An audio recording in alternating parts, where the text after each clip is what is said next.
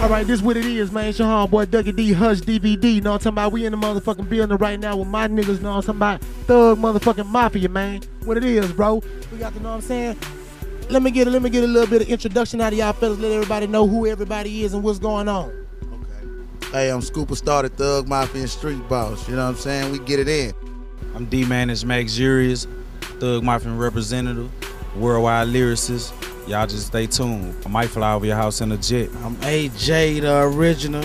You already know TMF, Thug Mafia Chain Gang, man. I'm in here, man. Stack Game proper. It's coming soon, man. Holla at me.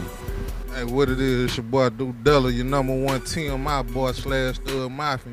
Yeah, I'm Playboy, the 6th man, aka T Castle. You know what I'm saying? Thug Mafia, Win Squad, Nappy Boy, all day. Already, know what I'm saying? That's the introduction of these bars right here. But I'm kind of noticing that, man. We missing one of the bars, man. Yeah, young Center Star, huh? Yeah, know what I'm saying? So I already know y'all gonna hold it down and represent for that cat, man. But look here, man. What the people need to know, man, and you know what I'm saying? On the H.U.S.H DVD, man, I want to get it live right now, man. You know what I'm saying? We heard some of the stuff that y'all got coming out, but like, you hear the name Thug Mafia, you know what I'm saying? And, you know, everybody claiming they thugs in these streets, you know what I'm saying? Niggas talking about this, that, whatever, you know what I'm saying? Can you, like, give us some insight on, like, what the Thug Mafia, the whole genre of it, what it really just stands for and what it is? Thug Mafia stands for a bunch of street niggas holding down different sides of the world and Houston. That's a family. Anytime, you know, all mafia always mean family. And, you know, thug is like, you know, yeah, we was born in this, not sworn in it. So we was born like this. So, you know, everybody claim to be thugs and this and that and that and this. Yeah. Yeah, talking about thugs. Yeah, see.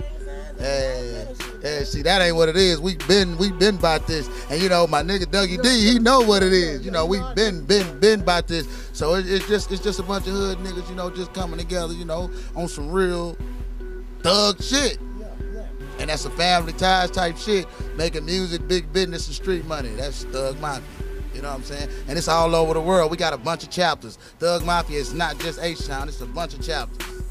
And right now, with the music and the way everything is, you know, everybody want to be a boss. You got everybody talking about how much dope they done cooked up and sold and this, that, or whatnot. And I ain't gonna even lie, some of these niggas lying. They brother, you know what I'm saying? They brothers was doing that, or they pawpaw or daddy or something was doing that.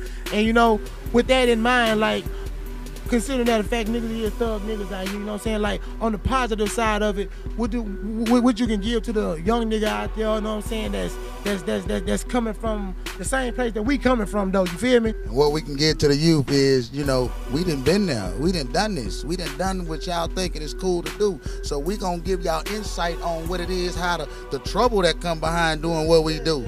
And we gonna let y'all know, and we gonna let y'all know it ain't cool, but if you can find a way out like we trying to find a way out, you know, and do something positive with your life and do something positive with yourself, you can be a way better person than trying to follow in somebody's footsteps because they live in that street life. That street life shit ain't cool. All of us sitting right here trying to duck that street life and get away from it. So we doing this. So that's what we can give the youth and give somebody on insight, because we done lived it. You know, somebody that ain't lived it can't tell me nothing about it. The principal couldn't tell me nothing. But that counselor from the penitentiary, I used to listen to him when he used to tell me, man, you need to stop doing what you're doing, because he done been through what I'm going through.